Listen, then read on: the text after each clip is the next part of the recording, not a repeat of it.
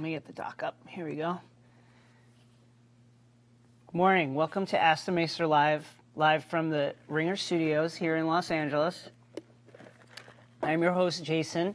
Today we're going to be answering questions from pertaining to the last episode of Game of Thrones, Beyond the Wall. Dragon Death. Shouts to Viserion. Rest in power.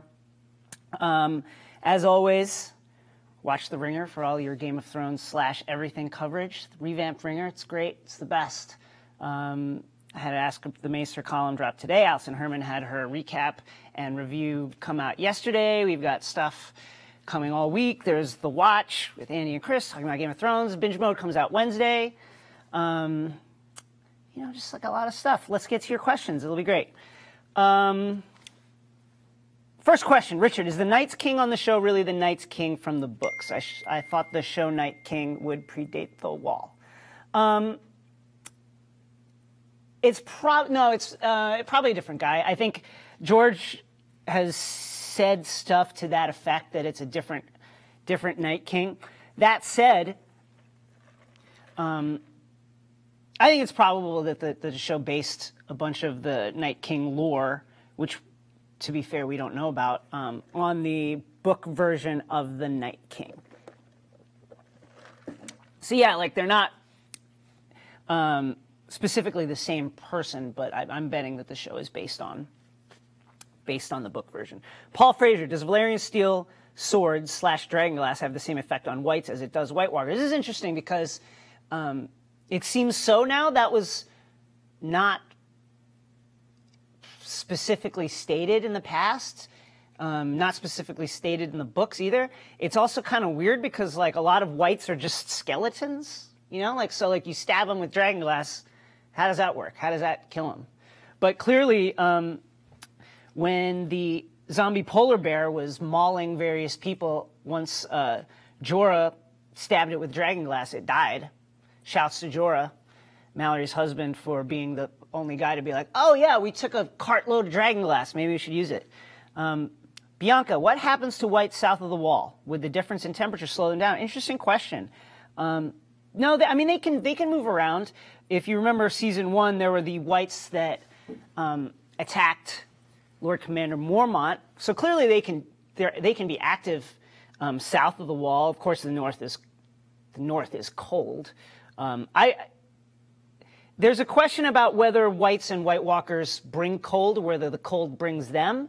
I would imagine wherever they are, it's just cold. Wherever the White Walkers and whites are, the temperature will drop, especially the White Walkers. Chris, does the wall's magical projections extend upward into infinity like NFL goalposts? Good. I like this. Or does the Night King's dragon allow him to avoid it altogether by flying over? It's a super interesting question. Because we know that the wall is protected by magical wards. I'm trying to look at the camera more because I've been watching these, and I realize I don't look at the camera because I have nerd personality, which is like what happens when you grow up just like very introverted. You don't look at the camera or in people's eyes. So I'm trying to connect with you now, Chris. I think that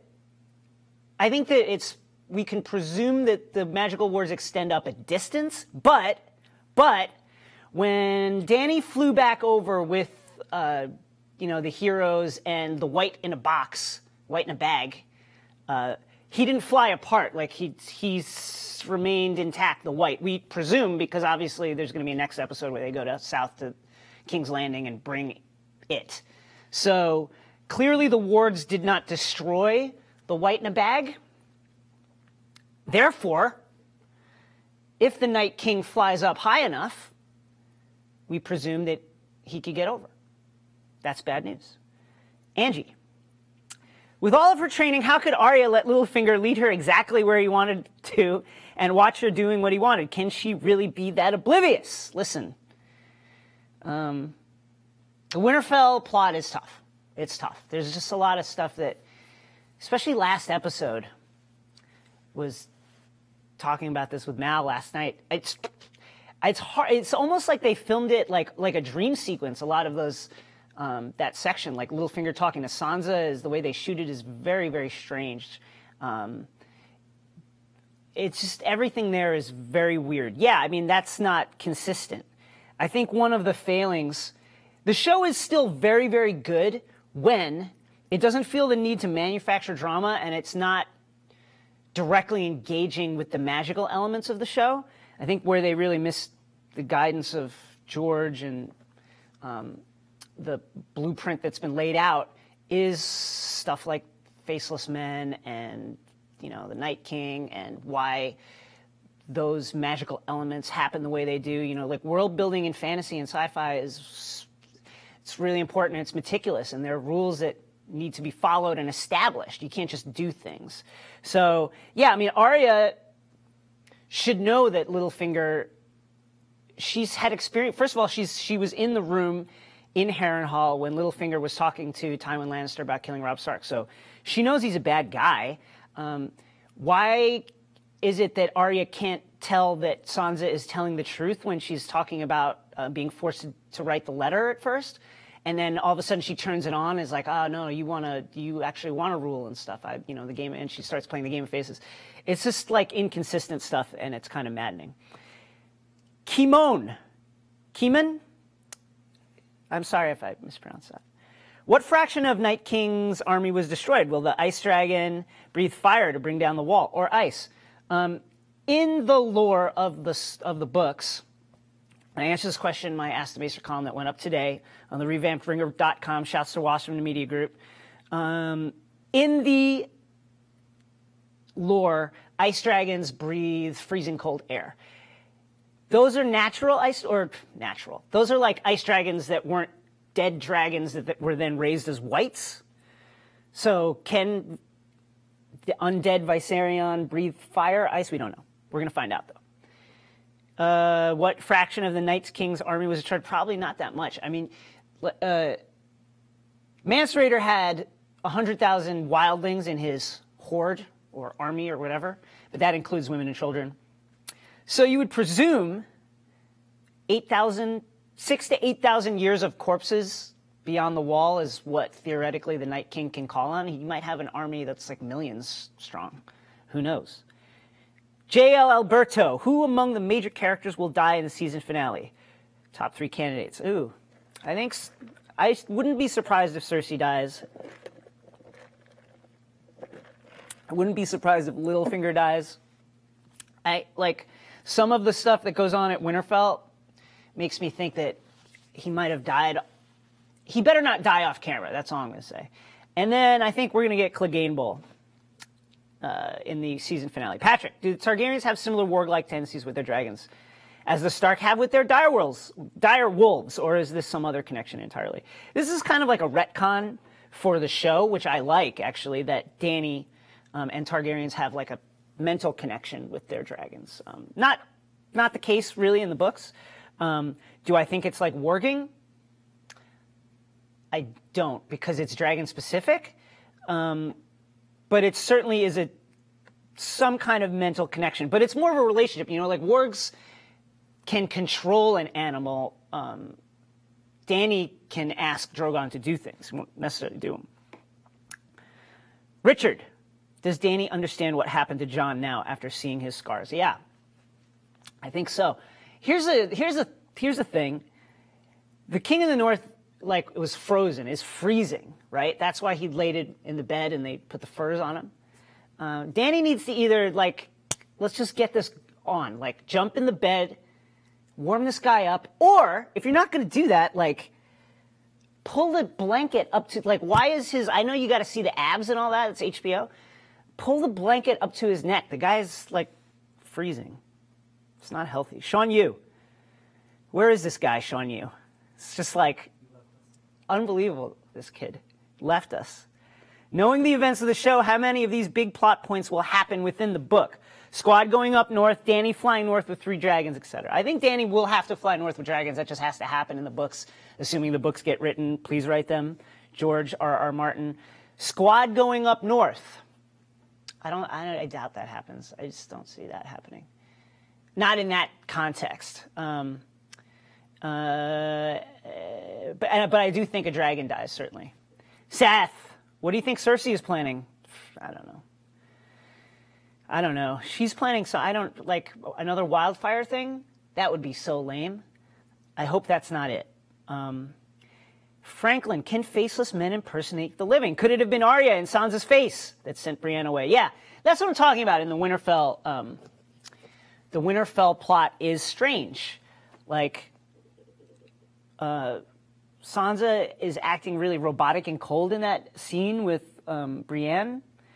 Arya, Littlefinger in the scene with Sansa is acting weird. Can faceless men impersonate the living? No. Not that we know of. If they can in the show, that's a change because you have to cut off a face, and I guess you could theoretically keep a person alive when you're cutting off their face, but it's not ideal. So that would be a change. If that is a thing in the show where Arya can take the face of a living person, that's a change and not really a change I support. Ronnie, many people talk about the eyes on Longclaw open when Jon comes up from the water. I've seen the episode a few times now. It seems that there is water coming on the handle of the sword. So that's why the eye seems open. What do you think? Yeah, I think that's... yeah. I think it's either water or the reflection of the camera on the surface of Longclaw. I don't think it's intentional. I think it's like a weird artifact. I mean, when he comes up out of the water, a whole bunch of water splashes up, and that's when the eye changes. So I just think it's either one of those two things. Chris, will Jaime abandon Cersei and go north with Brienne? I don't think he'll go north, but I do think there's a split coming with Jaime and Cersei. Or like, I guess I hope that more than I think that, but I do hope it. Alex, when did whites get so smart? When did they become aware of their safety? Are you talking about like the Gimp White when he's like surrounded by Jon and the guys and he's like, ah! I mean, I guess, yeah, I mean, that was weird. Whatever. Ben, how do you feel about Cersei's character changing from the books? In the book, she's portrayed as wildly incompetent. And I thought that was her defining trait. Now, all of a sudden, she's Tywin reincarnated. She's not Tywin reincarnated. All this stuff is like short-term moves, propped up by, you know, the necessary, I guess, in theory, the necessities of drama and creating drama and plot. Like, all the stuff she's done is not that great. The deal with Euron is blown up, considering that she's now pregnant with Jaime's child, and she's openly proclaiming it as Jaime's child. So there goes her marriage to Euron deal. That's, like, already a huge mistake that she made. Yeah, I mean, she's wildly incompetent is strong. I think she's ruthless and doesn't think beyond just killing the thing that's right in front of her. But that's worked for her. You know, she makes big bets, and they've been paying off lately. But it can't last. Joseph, will we ever see Ghost again? Yes. James, what role do you see Bran playing in the episodes to come? I don't know.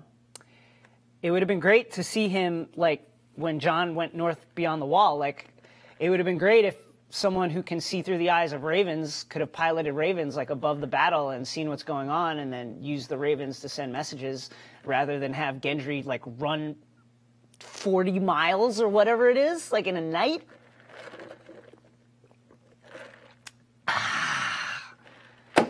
Are we sure Sansa is actually telling the truth? How do we know she doesn't truly want to be the Lady of Winterfell forever? I'm sure that some part of her wants to be in control, be the Lady of Winterfell, wants to have agency in her life so that she can protect herself in the way that she wants to. That said, you can want that and not be like, oh, I'm going to X out Jon Snow. You know what I mean? Like, that's life. You know, people in life want things that would put them over the top, but that doesn't mean you're willing in every case to, like, stab your family members and or friends in the back to get it. I don't see that as necessarily a problem. Darrell, do you think we will see Euron with the dragon horn? I don't think that, just because there's not enough time. Let's take two more. Patrick, do you think Bran sent Benjen to Jon like the last three-eyed raven did for him and Mira? It's possible, sure, why not? Also, he could have just, yeah, I mean, it is possible, sure. Why not? That would be a cool wrinkle. It'd be cool. They could have put that in the show, and that would have been an awesome wrinkle to like. And then you have Bran in the show. Here's a thing that's weird. So, the Hound sees the mountain like an arrowhead in the flames. The mountain like an arrowhead is in Bran's visions from season 6, Home and the Door, when he sees the creation of the Night's King, and he sees the children in the forest, like in that area when it was like autumn/spring. So it was weird to me that the army of the dead was just like walking around there. First of all, it's really close to Eastwatch, and no one knew they were there. And it's weird that they were just there and not like going for something. Like I thought for sure they'd be looking for the last children of the forest, something like that. They'd be looking for something. So it's weird that they're just like, I guess they're just walking around up there. Sure. Brian, where do you think the big meeting with all the major players will be next week? And do you think they will make this one sensible? It's not, the whole construct is not sensible. Meeting Cersei Lannister in King's Landing to convince her to do something makes zero sense. Just burn the freaking Red Keep to the ground. And that's it. You're done. The big meeting will take place in the Dragon Pit because we saw it in the next episode scenes. And we know it's the Dragon Pit because that's just information that's like out there. All right. Thanks, guys. Stay tuned to The Ringer for all your Game of Thrones, sports, and pop culture news. It looks beautiful on our Vox platform. Watch Talk the Throne Sunday night after the East Coast airing of Game of Thrones. Live on Twitter. LA people, come see our live show at Largo tomorrow night. I don't know, try to come to that. Can people come to that? I don't know. I think it's sold out. Don't listen to me. Binge Mode comes out tomorrow sometime, whenever. And, we're going to have lots of stuff. Group posts going, pre-show group posts coming up later this week. The Watch. Chris and Andy talking about lots of stuff, including Game of Thrones. It's been great, guys. Peace.